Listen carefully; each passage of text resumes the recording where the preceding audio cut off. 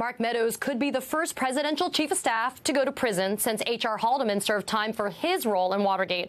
Among other things, Haldeman was convicted of obstruction of justice, which isn't the same thing, but it's definitely in the same ballpark. Of course, Meadows would be the second person to be charged with contempt in the January 6th probe. The first was Steve Bannon, and he won't be on trial until July of 2022, which is a huge problem.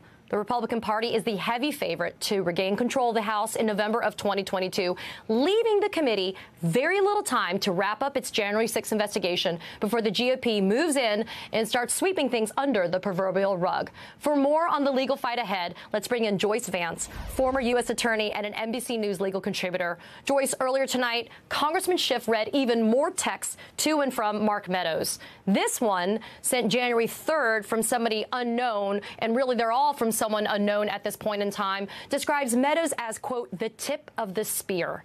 If you as a prosecutor had evidence of an alleged conspirator that described them as the tip of the spear, is that something you'd use in court? And how significant are these texts if you were building a case? Well, these characterizations of people, you know, this might be the characterization of the anonymous sender. It might be something that's supported by other evidence. This is why it's so important that Congress have access to Mark Meadows' testimony, because they're trying to sort through the evidence, figure out who played what role, and whether there were crimes committed. But at this stage, we're still a step back, and all Congress is doing is referring Meadows to the Justice Department for a finding as to whether he should be prosecuted on contempt charges. Contempt is, of course, a misdemeanor. It's one that carries a mandatory minimum 30-day jail sentence, which is someplace that presumably no former presidential chief of staff wants to go. But we're now at the point of considering the contempt, not the conspiracy. I think your point is the savvy one, Katie, because much of these pieces of evidence that we're beginning to hear point far further than just contempt charges. But you talked about the fact that there's exposure, there's jail, there's fines. Will any of this really matter, though, if the Republicans manage to run out the clock? I mean, consider this. Steve Bannon's trial, it's scheduled for July of 2022. We both know the wheels of justice, they grind slowly, but do they really have to grind this slowly? You know, they really don't. And I was surprised when the Bannon trial, which is at bottom just a very simple case involving limited facts, was scheduled so far out. You know, there are a couple of different things going on at the same time here. And one concern that everyone seems to have is that the House and perhaps the Senate as well, flipping Republican at the midterm elections. That one is still up for grabs. I understand the political trends just like everyone else, but I think perhaps the abortion issue that you were just talking with George about may alter that calculus. But something that we know for certain is that the Justice Department won't flip, no matter the outcome of the midterm elections. And whatever's already in motion at the Justice Department will be able to continue forward without regard to what's going on in Congress. So earlier tonight, Republican Congressman Scott Perry halted the debate in an effort to get some of the Majority Whip's comments removed from the record. Short version is they weren't, but it took a lot of time for that to be decided. I think it was almost like a 50-minute delay. Was that ultimately the point, do you suspect, to just throw yet another wrench into the works, just slow it all down? It seems like delay is always the point. It's always the strategy. And that was one of the lessons of the Trump era. It was that people who didn't act in good faith, people who were willing to violate the norms of democracy, if not the written rules, could often get away with it through delay. And that's something that's impressed me about the January 6th committee's operation. They seem to understand that. They seem to be going straight to the important points with a high degree of professionalism. But ultimately, this will, in some sense, be a race against the clock. And along that vein, is there any way that we can speed up this legal calendar when, in cases like Meadows and Bannon, a Republican Congress maybe takes over in 2023, disbands this January 6th committee, sweeps it all away? Is there anything that can be done to actually speed up the trials, speed up this legal process? You know, once these trials are set, it's very difficult to alter the calculus, and there can be a problem with forcing a defendant to go to trial too early.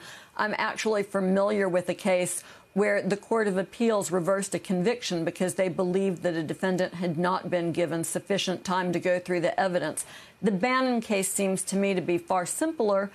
Mark Meadows' case, if the Justice Department decides to indict him, will be a little bit more complicated. And I think we'll see that similar sort of a long timeline. So, you know, the answer here is for the prosecutors to be as persistent as the congressional committee seems to be, and ultimately to remember that what Congress is up to, what the House committee is up to here, is telling the American people the truth. And we have a lot of hints so far about how that will happen. Liz Cheney has suggested that there will be a couple of weeks of testimony at some point in 2022. And last night we heard the chair of the committee say that he would not let the evidence get piecemealed out so it could be discarded as last week's news. He said, you'll hear the whole story when we're ready and we're done, and we'll put it in front of the American people at that point in time. So we get a little bit of a sense of where the committee is headed.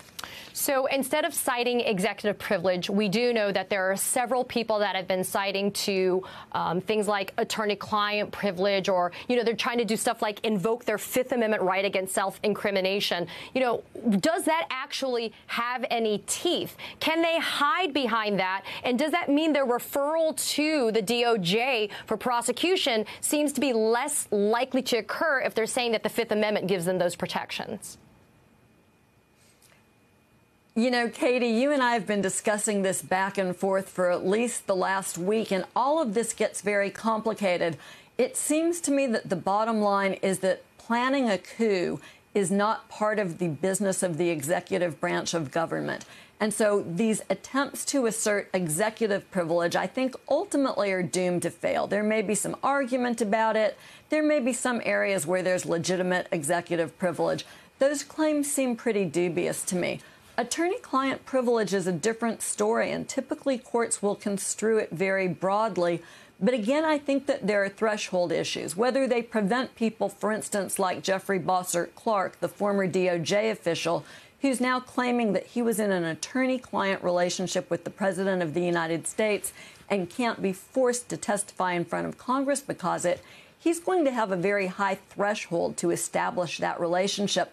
Maybe things have changed since I was in the Justice Department, but my obligation was to represent only DOJ, only the people. And I could not have represented an outside client, not even the President of the United States, if Barack Obama had given me a call one Saturday afternoon, without jumping through a lot of hoops. And then I think it's unlikely I would have ever gotten permission. So I'm looking forward to Mr. Clark's explanation of how he was in an attorney-client relationship with the privilege. Ultimately, I think these people are headed towards cooperation. It will be in their own best interests once these claims of privilege fail.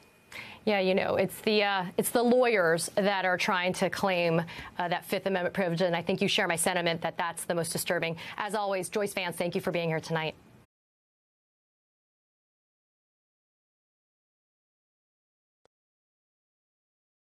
Hi, I'm Mehdi Hasan. Thanks for checking out our channel on YouTube. You can see more of the Mehdi Hasan Show by clicking on any of the videos on this screen, and make sure you subscribe below to stay up to date on the day's biggest stories.